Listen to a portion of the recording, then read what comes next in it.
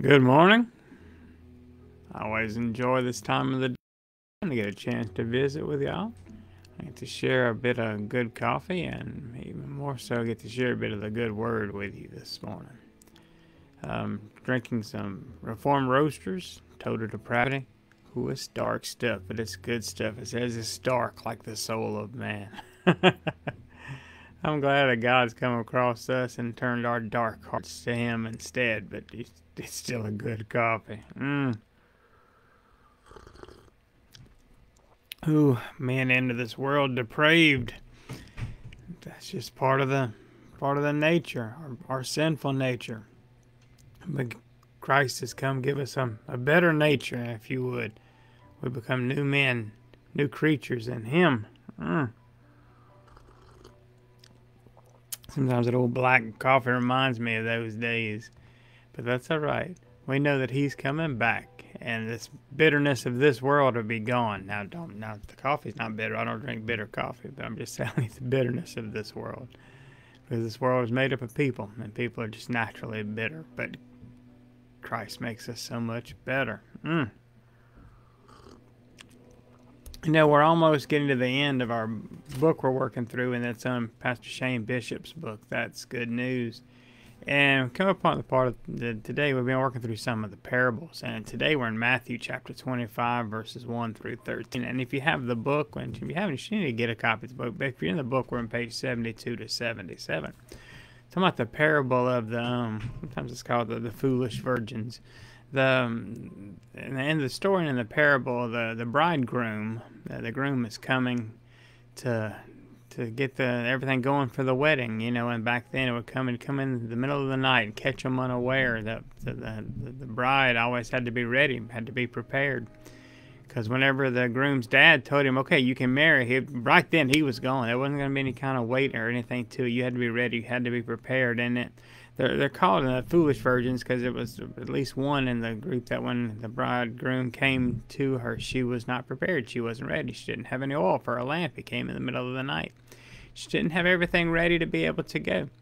And we look at it in comparison to the Christ and His return, His soon come for us. He is the bridegroom. We are the bride of Christ, and that we will be ready when He comes.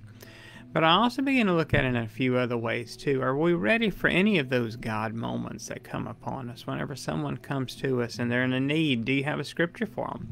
Someone last night was going to pray with someone for healing. I said, can you give me some scriptures? I said, yeah, I got some right here, ready to go.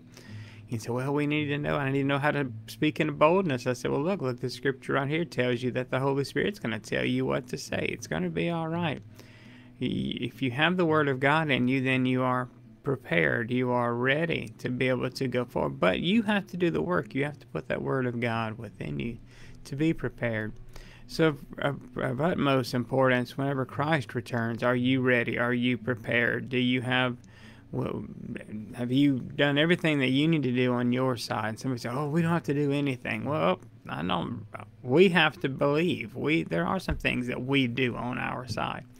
Have you believed in Jesus Christ? Have you confessed Jesus Christ?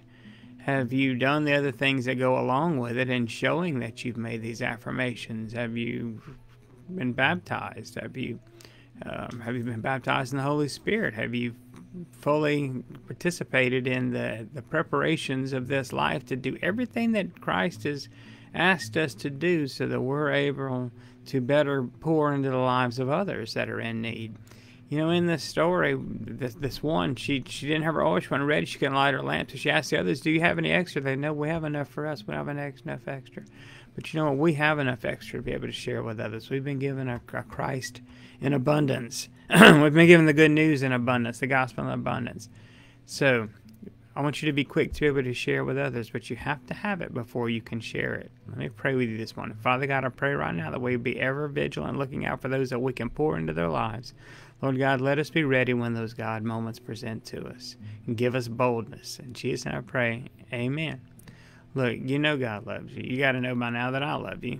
Go out there today and make sure someone knows that you love them. And when you have the opportunity, give them some Jesus. Hey, if you can do it over a cup of coffee, even better, right? Look, y'all have a blessed and wonderful day, and I will see y'all tomorrow.